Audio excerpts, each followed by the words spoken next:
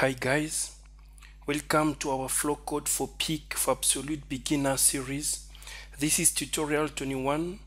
In this tutorial, we're gonna learn how to use interrupts in Flowcode. Interrupts are one of the most powerful features of Peak microcontrollers. Interrupts make it possible to create applications that can respond to external stimulus in real time. An interrupt is basically an event that requires the microcontroller to stop whatever it's doing and then jump to execute a program code related to that event that caused the interrupt. An interrupt requires immediate attention. Only once the microcontroller will finish executing the interrupt code, then it can go back to continue with the main program. The interrupt code is called the interrupt service routine or interrupt handler. Guys, here is a simple example to understand interrupt. Let's say you are playing a game with your phone and suddenly somebody is calling you. Your phone starts ringing. Your phone will immediately leave the game and start ringing. Only once you are done with the call, then the phone will jump back to the game. This process is similar to the interrupt service routine execution. You can think the main program routine, in this case, as playing the game, and ringing of the mobile phone as causing an interrupt. This initiates your mobile phone conversation, which is similar to executing the interrupt service routine. Guys, if there were no interrupt while playing the game, the microcontroller will time to time pause the game and monitor if someone is trying to call you.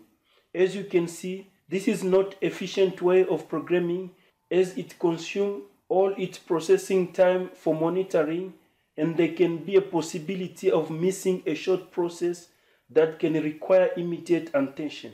The best way is to leave the microcontroller do its normal main program, and if there is nothing to do, let the microcontroller go into sleep mode and be awakened only to respond to an interrupt that occurs. This can save power, especially if the application is battery powered. The process of continuous monitoring is known as polling. Interrupts can be very useful in many applications, such as in fail-safe applications. For example, in an emergency such as a power failure, in an hazardous environment where a microcontroller has to take some precise coordinated actions like switching off the system immediately in an orderly manner. In such applications, an external interrupt can force the microcontroller to stop whatever is doing and take immediate attention. Interrupt can be also very useful in performing routine tasks. If an application requires the microcontroller to perform routine tasks at precise times, such as blinking a status LED, reading input of sensors connected to the microcontroller exactly every few milliseconds, a timer interrupt scheduled with the required timing can divert the microcontroller from normal program execution to accomplish the task at the precise time required. Interrupt can also be used to check if certain tasks have been completed. Some applications may need to know when a task such as an analog to digital conversion is completed. Instead of polling for incoming data from an USART or USB port, for example, an interrupt could be raised immediately when the analog to digital conversion is done or when there is incoming data, instead of keeping the microcontroller doing nothing but waiting for this to happen. Different Peak microcontrollers have different interrupts, but most have both the core and peripheral interrupt sources. Always check your device datasheet to find out more about the interrupt. Most of Peak 18F series Peak microcontrollers have the following interrupt. The external interrupt, which is the external edge triggered interrupt on pin RB0, RB1 and RB2. This interrupt is normally called int0, int1 and int2. We've got interrupt on port B pin changes. If any one of pin RB4 to RB7 pins changes status, this can raise an interrupt.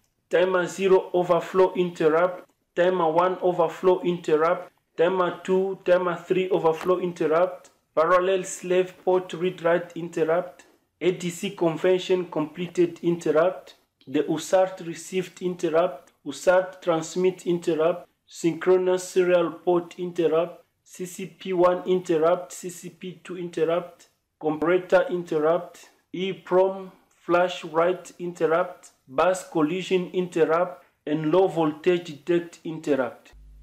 We're gonna create a simple example to demonstrate how to use interrupts in Flowcode.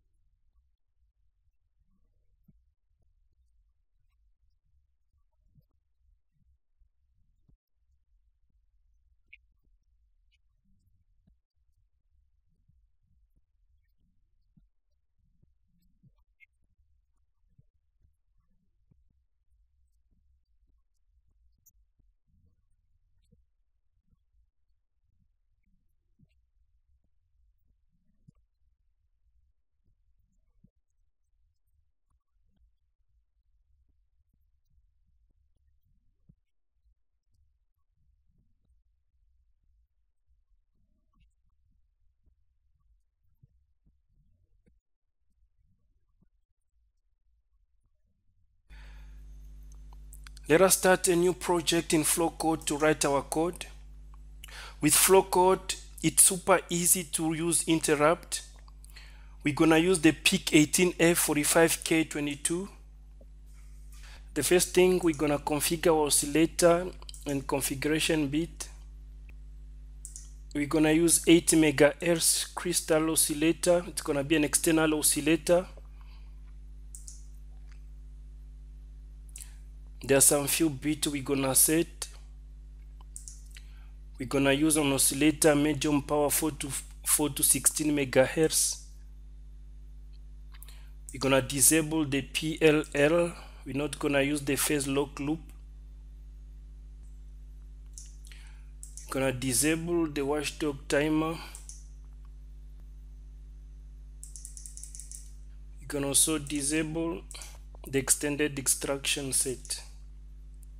Okay, so in this example, we're gonna have two LEDs. We're gonna have a green LED connected to RB4 and a red LED connected to RB5. We're gonna use the normal LEDs. Try to zoom in. Gonna need another one.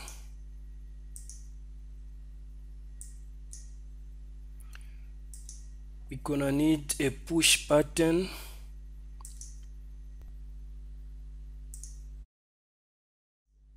Okay, we're gonna rename this green LED and we're gonna connect it to port RB4. The next one, we're gonna name it red LED. We're gonna connect it to port B bit 5 and the color we're gonna set it to red. Okay, our push button, we're gonna name it sensor and we're gonna connect it to port B0, which is gonna be interrupt int 0. This is gonna be our main code. We're gonna blink the green LED on and off at an interval of 1 second. So the green LED, we're gonna turn it on. Then after a delay of 1 second, we're gonna turn it off again. Green LED turn off. Then another delay of 1 second. If I run my simulation, you can see my green LED. It's blinking at the interval of 1 second. Okay, stop. Then the next thing, we're gonna insert the interrupt icon. Double click. The first thing is to enable the interrupt. Then we can choose the interrupt that we're gonna use. The number and types of interrupts available are dependent on the peak used. So some devices have a number of interrupts, whereas others may have just a few. With this peak, we've got timer 0, timer 1, timer 2, 3, 4, 5, and 6 interrupt. We've got external interrupt, int 0, int 1, int 2. We've got the usart receive interrupt. We've got the interrupt on change on port P, and you can even customize your own interrupt. Each interrupt has got its own properties. For example, the time, you can configure the clock source. You can configure the source edge select, and you can also configure the prescaler rate.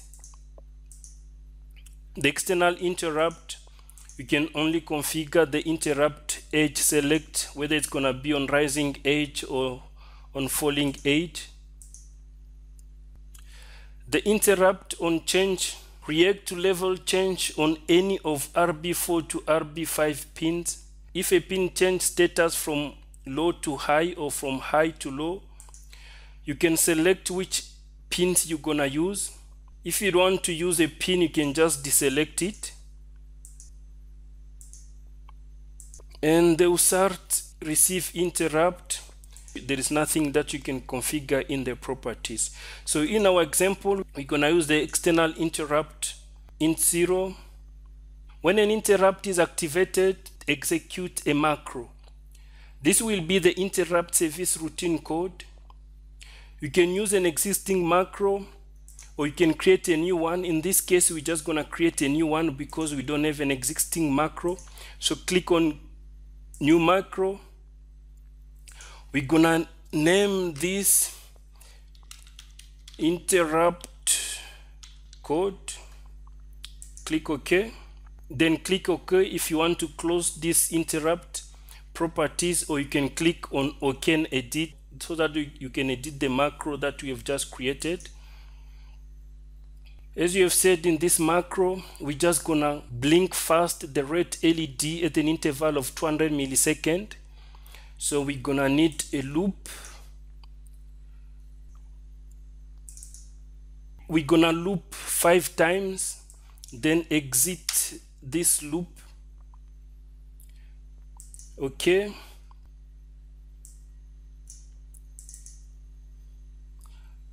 Red LED, we're gonna turn it on. Then we're gonna need a delay of 200 milliseconds. Then we're gonna switch off our red LED, turn off. Then we're gonna need another 200 milliseconds. And that's all, guys. We've got basically 2 code. This is gonna be our main code, and when our interrupt is activated, it's gonna jump to execute this interrupt code, and after this interrupt code is executed, then it's gonna jump back to the main code. Let us simulate our code. You can see the green LED is blinking at an interval of 1 second. So if I press my push button, you can see it's gonna blink 5 times, then it's gonna jump back to the main code, click again 5 times, and so on. And that's all, guys. It's really super easy to use interrupt with Flowcode. The same procedures can also be used if you want to use the other interrupt. Let's say on port RB1, this int1 or int2, it's gonna be basically the same process. Or even also if you want to use the interrupt on change on port B, you can also use the same process. It's really super easy. Let us compile our code. We're gonna compile it to hex. Save. Yes, we're gonna save our project. Folder external interrupt. We're gonna name it interrupt. Click save. It's compiling. Finish. No errors were found. Let us run our Proteus simulation.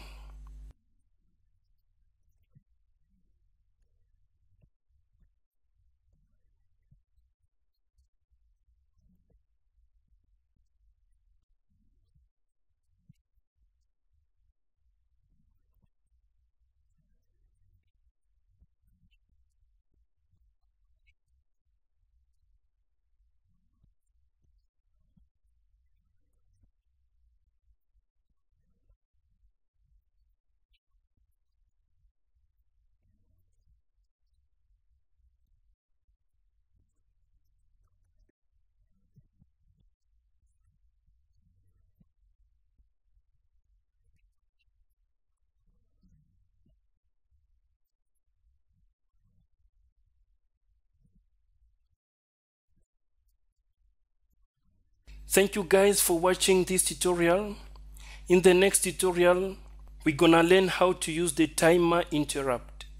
If you find this tutorial helpful, please like it, leave a comment, and don't forget to subscribe to this YouTube channel to be notified when we upload the next video. Thank you.